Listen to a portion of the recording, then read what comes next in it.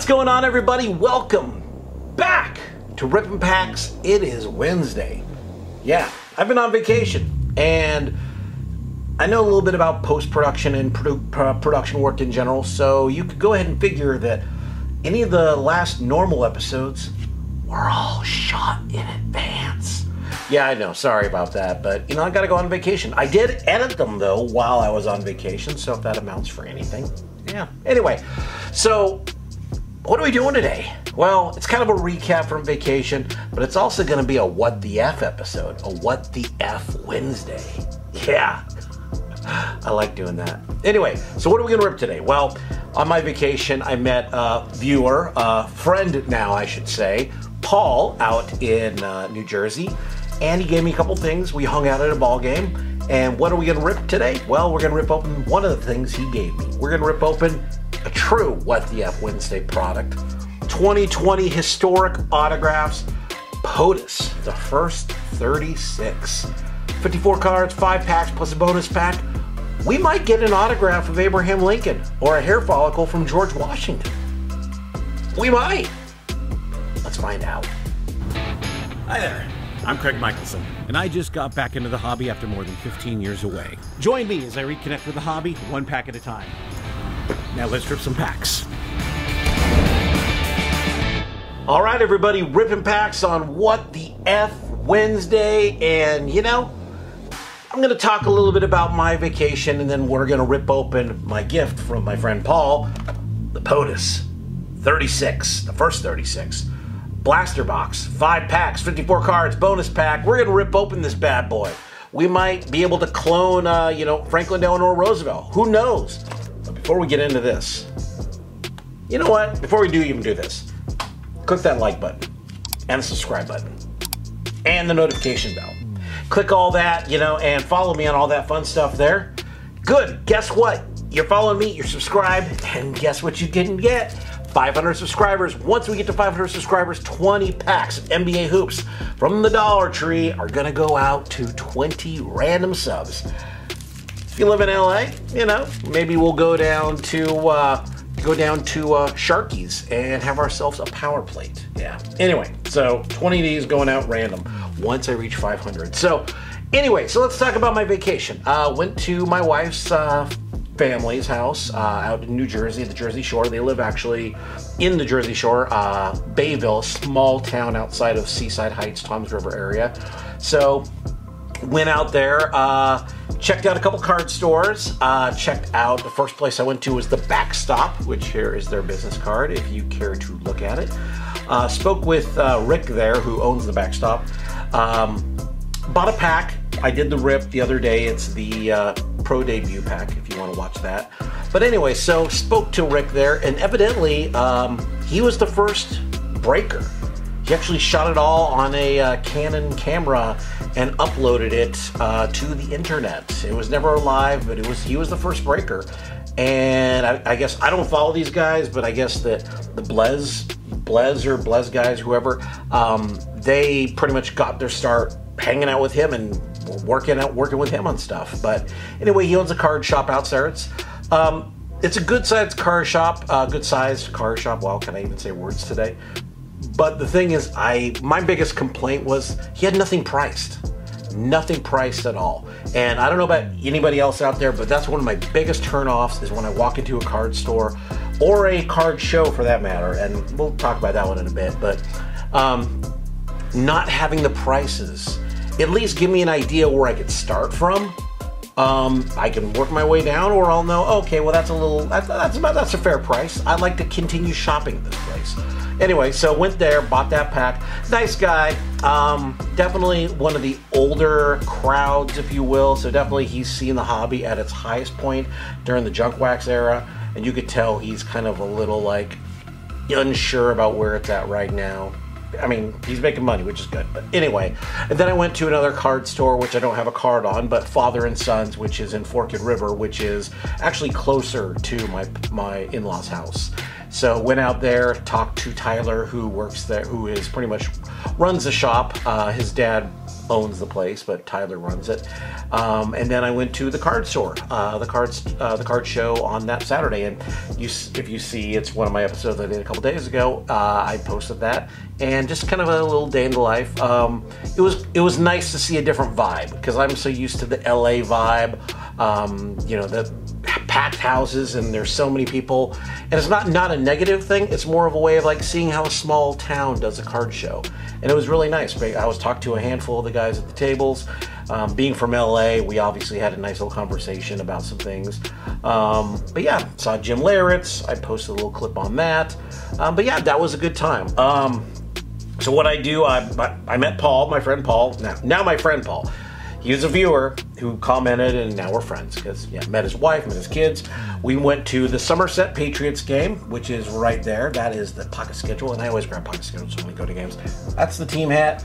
By the way, we're close enough to 4th of July, so I am honoring that with the shirt, the stars, and then the Patriots, the Somerset Patriots. So it kind of goes hand in hand with also the Monster Box opening. Anyway. So went there, hung out, had a good time, took my daughter with me. She enjoyed a hot dog. We had a good time. But so I did that. Then what sucks is Lakewood Blueclaws, which are now the Jersey Shore Blueclaws. They're about a 20-minute drive from my in-laws' house, and they were out of town the entire time. Trenton, which is actually closer than Somerset, was out of town the entire time. And Trenton is now the which is now the Toronto Blue Jays AAA team, is playing in Trenton. Since the Blue Jays have to play in Buffalo, the Buffalo Bison are playing as a AAA team in AA. It's confusing as hell, I know. But anyway, so they're doing that. But that said, so I had to go to Somerset for the game. And yeah, but I went to Lakewood. I already talked about Somerset. But I went to Lakewood because I wanted to pick up a couple hats, because you know me, you watch my show, you see I have minor league hats for everything. I have a couple Lakewood hats already, but I wanted a couple new ones. I also picked up the team set, the Jersey Shore Blueclaws. I haven't opened it yet, and we're going to open it right now. I thought, why not? It'd be fun to... It's not really a rip, you know, it's a team set. So, yeah. So we have Bryson Stott, who was the Phillies' first-round pick, I believe, last year. Here we go. I'm just going to scroll through real quick. Bryson Stott, who is the Phillies' first round, and I believe this is on the opening day roster. Some of these guys are already up in AA, because Jersey Shore is a high A affiliate for them. So Bryson Stott, Mike Adams. And if you want to see the back of these cards, here's Andrew Brown. I'll show you Andrew Brown.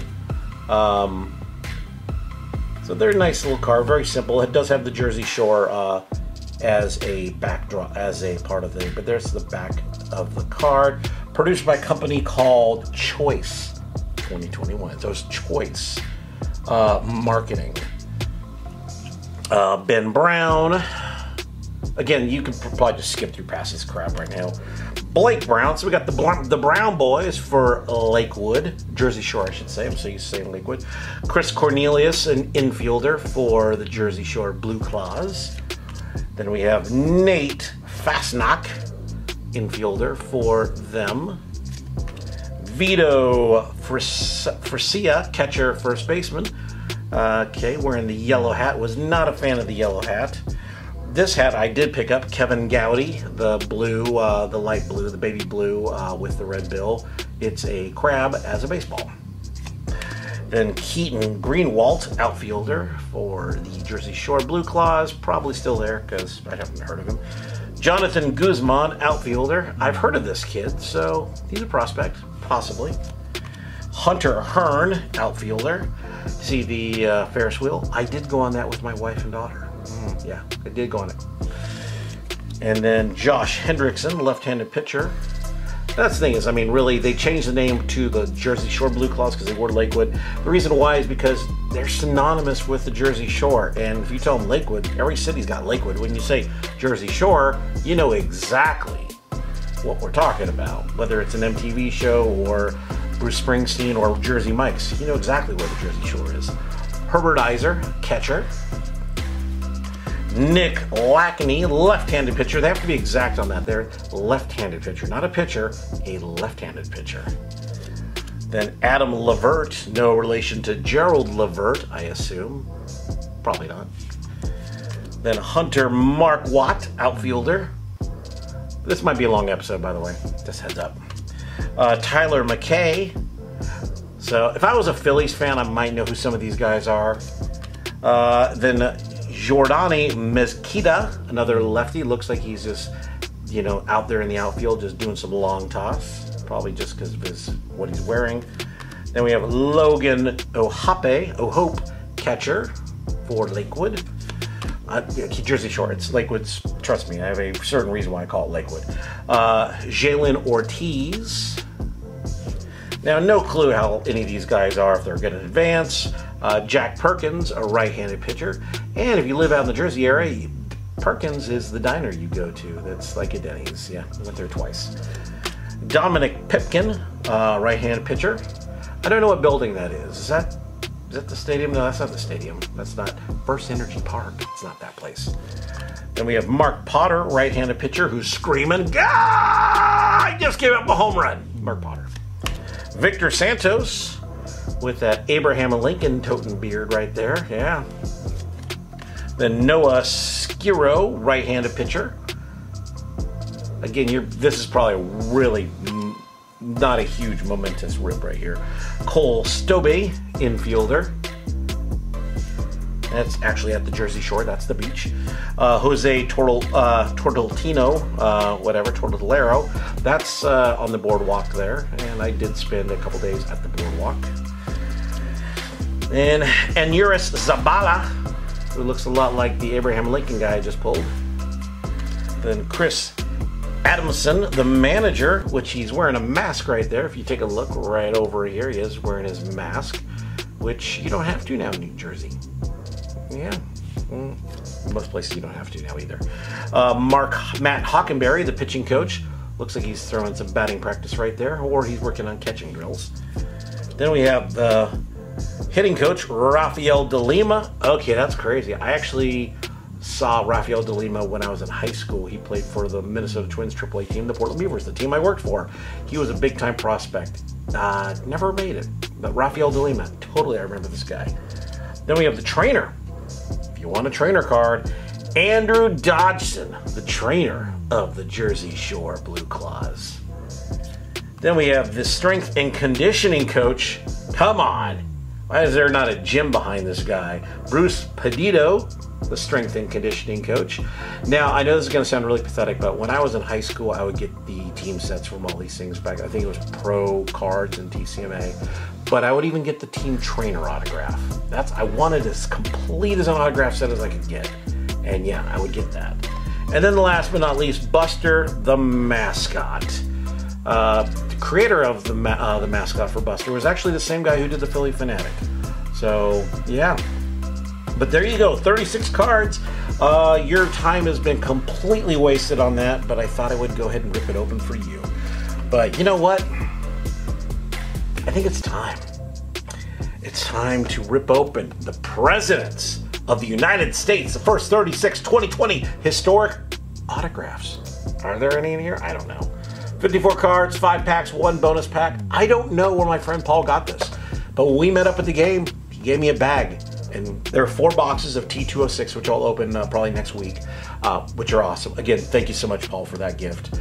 And then this, a perfect WTF Wednesday rip. We're looking for 4 red alloy cards, whatever that means. Look for historic cut autographs and historic DNA hair relics. So again, I could get Abraham Lincoln, I could clone him, and then we could have Abraham Lincoln. Thanks to this. All right, let's just go. Ripping packs. 3, 2, 1. Let's rip some packs. Let's go. All right.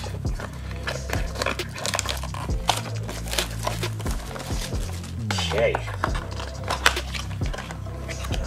Very fancy. Too bad it's not a real candle piece. All right, there are our packs. The first 36, 5 packs, and then the red alloy. Pretty snazzy right there. There's the red alloy. All right. Bonus pack, not intended, so all the packs also don't have a UPC. They have a bonus pack on them. All right, let's just go, because I have no clue what we're getting. Pack number 1 of the POTUS. 54 cards. Let's go. Hopefully I pull a Richard Nixon rookie card here. All right, we have Clayton Bulwer Treaty. Oh, wow. Removal of the White House stable. So this is like a trip down memory lane if I was a historian. I'm not. Thomas Jefferson. Okay, I guess that's a hit. Thomas Jefferson, one of the founding fathers of our country. That's a hit, I guess. John F. Kennedy. Okay, well, there's another hit. JFK.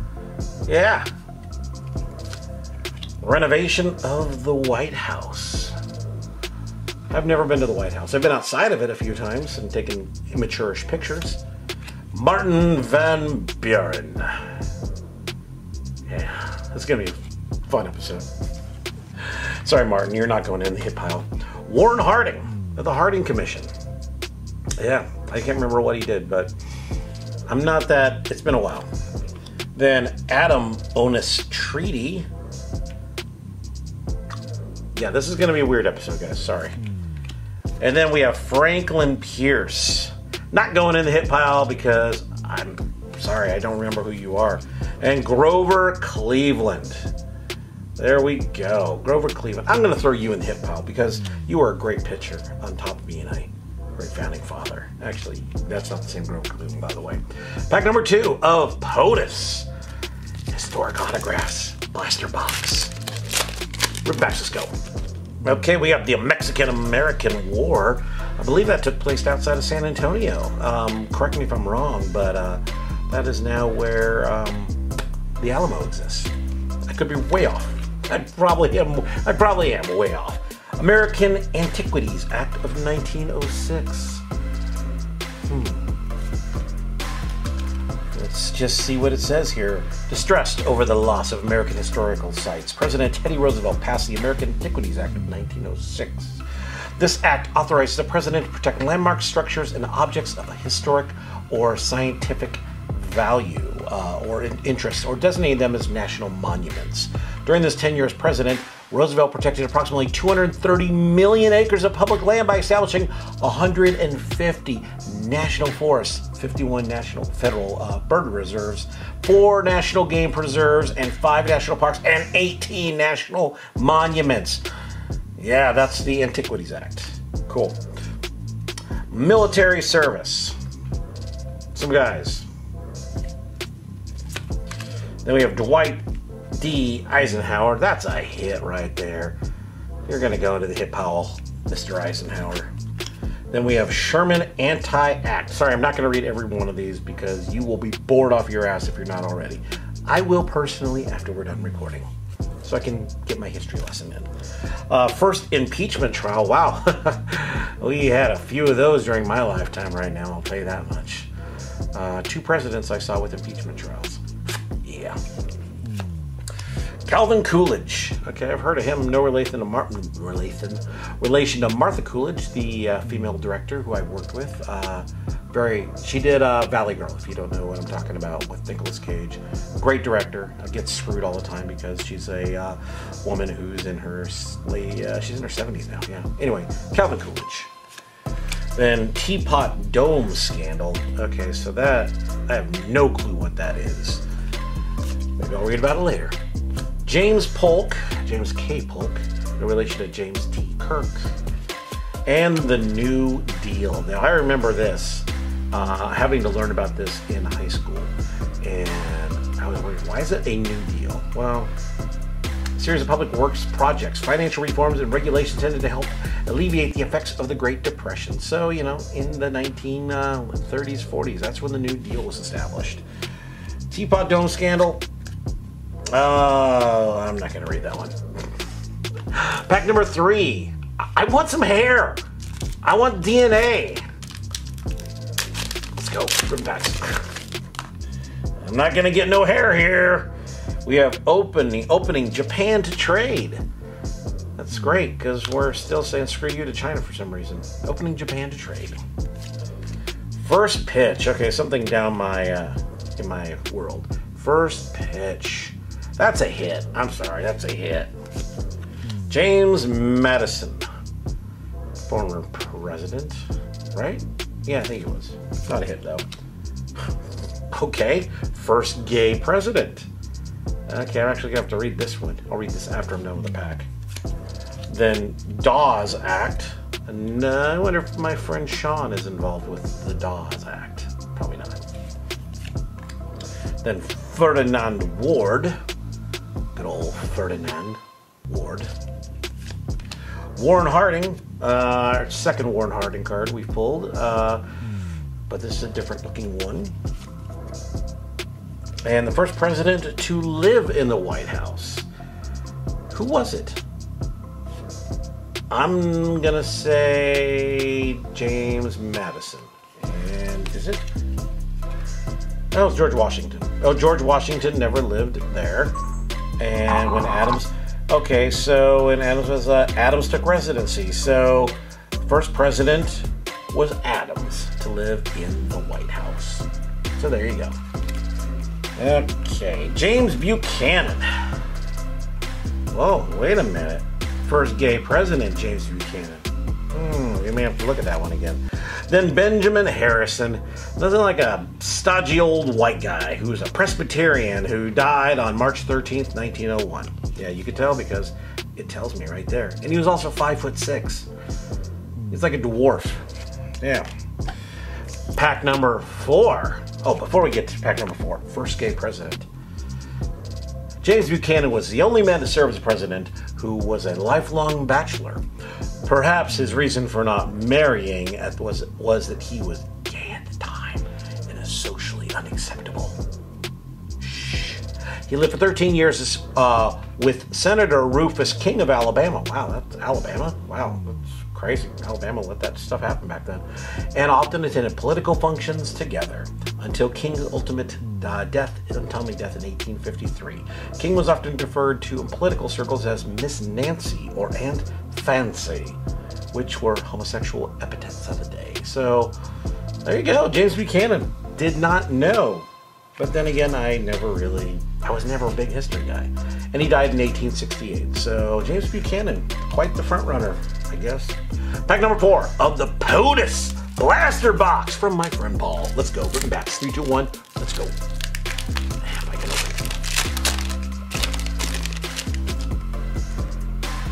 open it. Okay, we've got ourselves Pendleton Civil Service Reform Act. Yeah. Annexation of Hawaii. Thank you. I'm glad that you're part of our great 50 states. Hawaii. Then we have almost shot by Secret Service.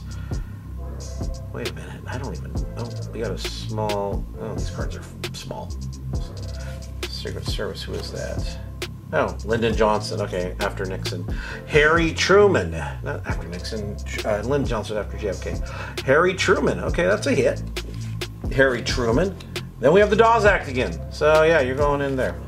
John Quincy Adams. The first president to live in the White House. I just learned that. John Quincy Adams. Yeah. Then Warren Harding again. So we're getting some dupes. If anybody is fans of the presidents of the United States of America or any of this, let me know. I will send some your way. Public speaking. I'm not going to read that. In fact, I'm not bad at public speaking. But there is a card about it. Then living grandson of somebody. I'll take a look at that in a minute. Once I pull my final card out here, which is the building the U.S. Navy. Not the Space Force, but the U.S. Navy. Founded in 1775 during the presidency of George Washington. That's when the U.S. Navy started. The living grandson. What's the deal here? Living grandson. John Tyler's had 15 children. His youngest son was born in 1853 and is, whatever, some kid named Rufus. One of you guys is Rufus and he's alive. Cool. Shot by Secret Service. Yeah, Lyndon Johnson was almost shot by Secret Service on protection of the recent assassination of JFK. He was out running, doing stuff, and he didn't tell anybody, and they thought he was breaking into the White House. Crazy. Pack number 5. And then it's time for the cool red cards, I guess. Pack number 5. Ribbon backs. Let's go. Okay. I don't think I'm going to get a hair follicle. Latin and Greek. Two things you're taught. I wasn't. Spanish-American War. Yeah. Fighting with our comrades. Great Society. Franklin Delano Roosevelt. The old Franklin D. Roosevelt. He goes into the hit pile. Renovation of the White House. And guess what? We saw you. We got you again. The Barbary War. I don't think that's an authentic picture. I think that's an artist renderization. Yeah, Barbary War. Woodrow Wilson. I want to say, was he... I know he had a... He's not from Oregon, but I know he had business dealings in Oregon because Wilson was a high school, and it was actually, I guess it was named in his honor because of something, but yeah. Then a Hawley Smoot Tariff. Looks like it was a Depression era bit, so guess what? I'm going to read about it in a moment. Annexation of Texas. Wow, that ended up working out for them pretty well too, didn't it? Because Texas might as well be its own state like California. I mean, its own country. Then William McKinley, which, wow, he's just looking all paranoid right there. He was a Methodist, by the way. I think that's very important to note because evidently they put the religion in the back. Methodist. Maybe that's just how politically they were. I don't know. And then the Hawley Smoot Tariff. In the early throes of the Great Depression, which started just after months after Hoover took office, Hoover was attempting to stimulate the economy. That sounds very familiar right now. Through all means. Unfortunately, signing the Hawley Smoot tariff, while well-intentioned, only exacerbated the economic downfall. Oh, crap. The tariff raised the cost of almost every imported goods in an attempt to raise the sales of domestic products. So, yeah. Good to know. Yeah. Last pack.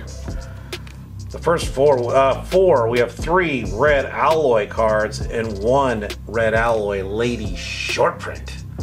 The first lady is in here. Let's go ribbon packs. Oh, come on, open them. Jeez. Okay, there we go. Okay, here we go. Red alloy. Oh, so these are like chromium. I wouldn't call them red alloy. We got a Woodrow Wilson. You already heard me talk about him, and I know nothing about him. We got our red alloy. We got Warren Harding. Yeah, these are nice looking cards. They're definitely of that chrome vibe for the red alloy. Grover Cleveland. Okay, so that's going to be a hit. Yeah, there's going to be a couple of hits here. Grover Cleveland. And then our red alloy First Lady is going to be Edith Wilson. Wow, I put the Wilson double package here. Edith Wilson to go with her husband, Woodrow. Feels good. But it is numbered. These are numbered. This is 17 of 699. These are kind of like hard numbered too. And yeah, so there you go, 184, 277, and 202 of 299. So these are all kind of short prints, I guess. Too bad none of them are signed.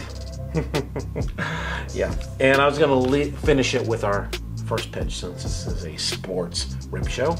First pitch. Baseball had been growing in popularity for dozens of years and become a national obsession in the United States at the turn of the 20th century. By 1910, William H. Taft was asked to start the Major League Baseball season by throwing out the ceremonial first pitch. This occurred on April 14th, 1910, at Boundary Field in Washington, D.C., home of the Washington Senators. So the first pitch, the card of the first pitch. So there you go, ripping packs on What the F Wednesday. It's back for today. Yeah, with a little recap of the vacation. So thank you so much for watching Ripping Packs, and thank you, Paul, for this and the T206, which I'll open in a bit, a couple days or a week or whatever. But thank you again for watching Ripping Packs. Make sure that you pledge yourself. Am I doing right? Yeah. To the subscribe button. and you pledged yourself to the subscribe button, you can look down at that like button, take your hand off your heart, and press it. And after you press that, put it back on there, look up to the flag and go, notification bell. I'm gonna press that. Yeah. And after you've done all that, you've done your patriotic due diligence, you can follow me on all that fun stuff. And remember, a true patriot, like the Somerset Patriots, or the stars on my shirt, would follow me and subscribe to me. And when they do that, there's 20 packs coming their way. That's right, 20 packs. A Dollar Tree NBA Hoops. There's some good stuff in here, and I promise you that. I promise you that. That is my promise. There are some good cards inside those packs. I promise you that. Thank you again for watching Ripping Packs, and I'll see you Friday. Have a good one.